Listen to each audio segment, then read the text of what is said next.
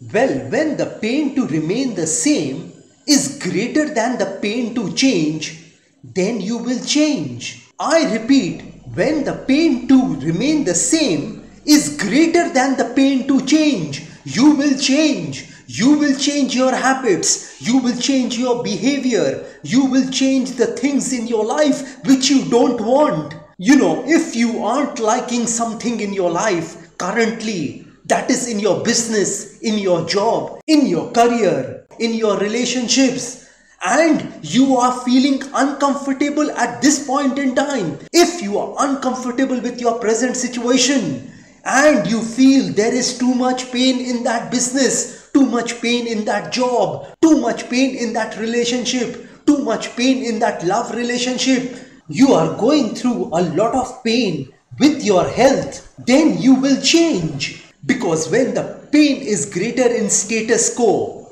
when the pain is greater where you are currently, and as I just told y'all, when the pain to remain the same is greater than the pain to change, you will change. And let me tell you that change is inevitable. Everything must change. Nothing remains the same. No situation, no person, no locality, no area of this world remains the same. There will be some sort of change every time on this planet Earth. The reason for this is because this is an ever-evolving world. You are also a product of change. If you aren't liking the results in your life, then you will have to change because they are your results. If you are gonna change, you are gonna find something about yourself that is not serving the purpose of your life, that is not serving your current situation. Hence, when the pain to remain the same is greater than the pain to change, you will change.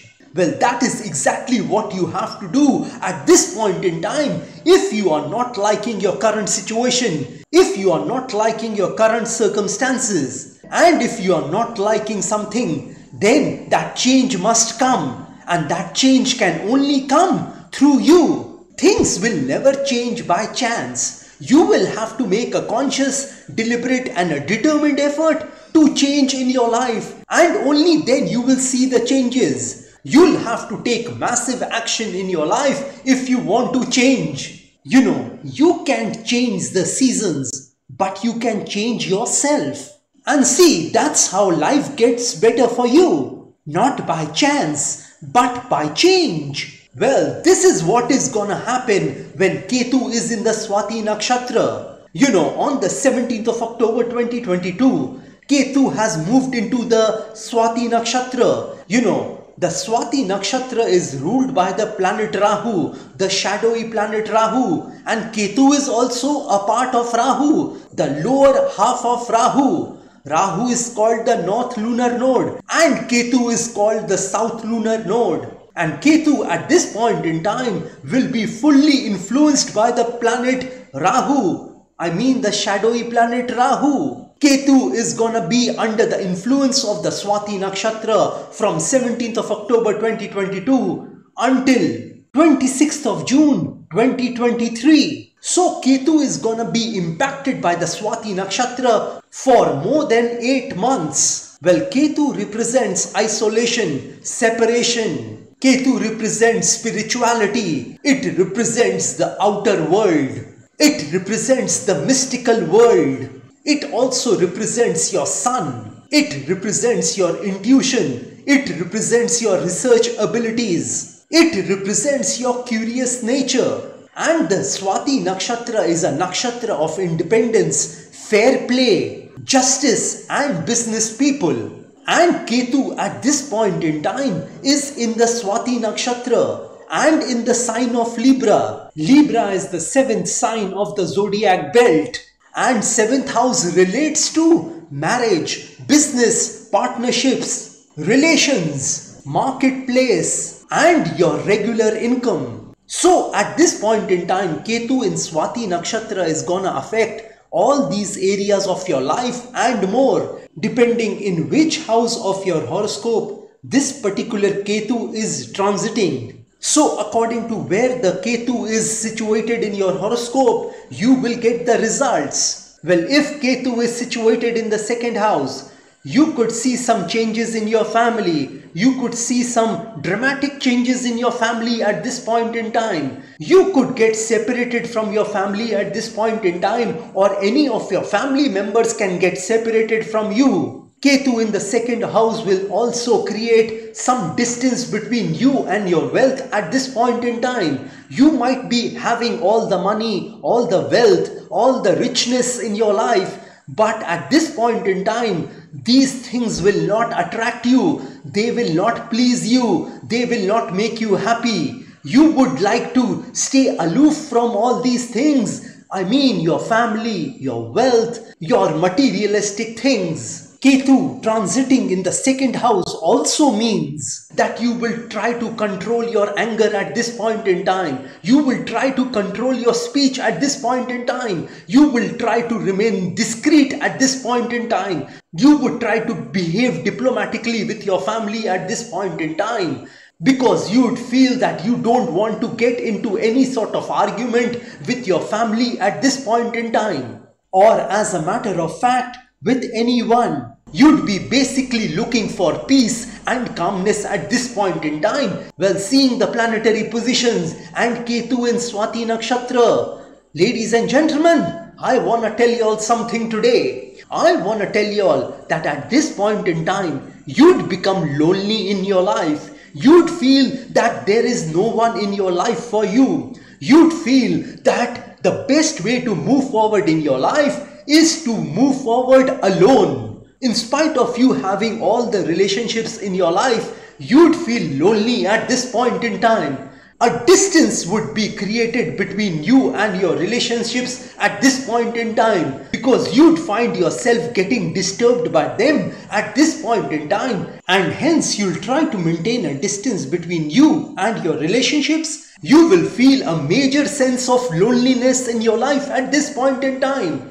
And when you are lonely, remember, you are getting stronger. Well, you'd like some privacy in your life at this point in time. You would want to remain aloof at this point in time. You would want to remain separated from all those relationships in your life at this point in time. I'm not saying that you'll give up all the responsibilities at this point in time. All I'm saying that you will yearn for some moments where you want to remain aloof from all your relationships, all the worldly things of this world. You wouldn't enjoy the materialistic things of the world at this point in time. Even if you have everything in abundance, even if you have every comfort in your life, even if you have all the great things of this world, you wouldn't be enjoying them at this point in time, because you wouldn't be finding any value in them for you at this point in time. You would want to remain connected to you or God at this point in time, because religion and spirituality is gonna connect you with your true self. You'll understand that time is passing and there is too little time for you on this planet Earth. Hence, you will try to hurry things in matters of religion and spirituality. You will try to help the poor, the needy at this point in time. You'd want to help the poor with your money. You'd want to help the poor with your time, because you'll think that your money and wealth needs to be shared, so that the others can benefit from your money and wealth. So these are the feelings which you can experience at this point in time. You'd want to stand alone at this point in time. You would like to fight your own battles at this point in time. You wouldn't like to take help from anyone at this point in time. But I'd suggest y'all, I'd advise y'all to take help from others at this point in time. Not because you are weak, but because you want to remain strong. Hence, you need to take that help at this point in time, in spite of you not wanting to take that help. You know, you'll want to fight that battle in your life alone at this point in time, because you'd feel that those battles are yours. You'd be believing in yourself at this point in time when Ketu is in the Swati Nakshatra. Ketu in Swati Nakshatra is all about you, your life, your personal life, your inner feelings, your mind, your heart. You'd realize at this point in time that you have come alone in this world and you are gonna leave this planet alone, which would encourage you to take decisions independently. You wouldn't like to take suggestions and advices from others at this point in time. You'd be completely detached from the material things of this world.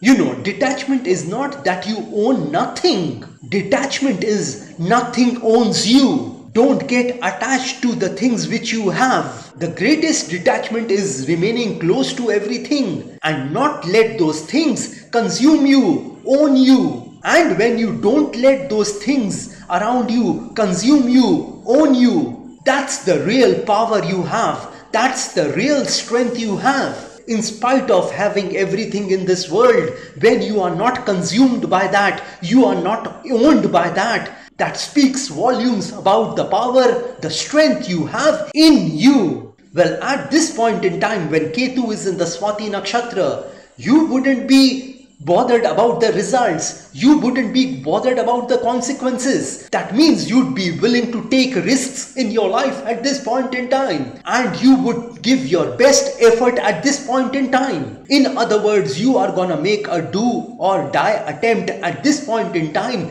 in whatever you are doing in your life. I mean, in your career. You know, when you have this attitude where you say that I'll do or die, the world has a strange way of stepping aside. You know, when you say that you'll climb the mountain, in spite of the people telling you that it is too high, it is too dangerous, it is too far, it is too steep, and still you go ahead and climb that mountain, you'll soon see yourself waving from that mountain. Or you'd be dead on the side, because that attitude of yours, do or die, will tell you that you ain't coming back. You are not retreating. It means that you've just taken a one-way ticket to your destination and you are not gonna return. You'd be making a serious attempt in your life at this point in time to achieve and accomplish the things at this point in time. And you are gonna give your best try at this point in time. You are gonna try something with what you know at this point in time, what you are familiar with at this point in time.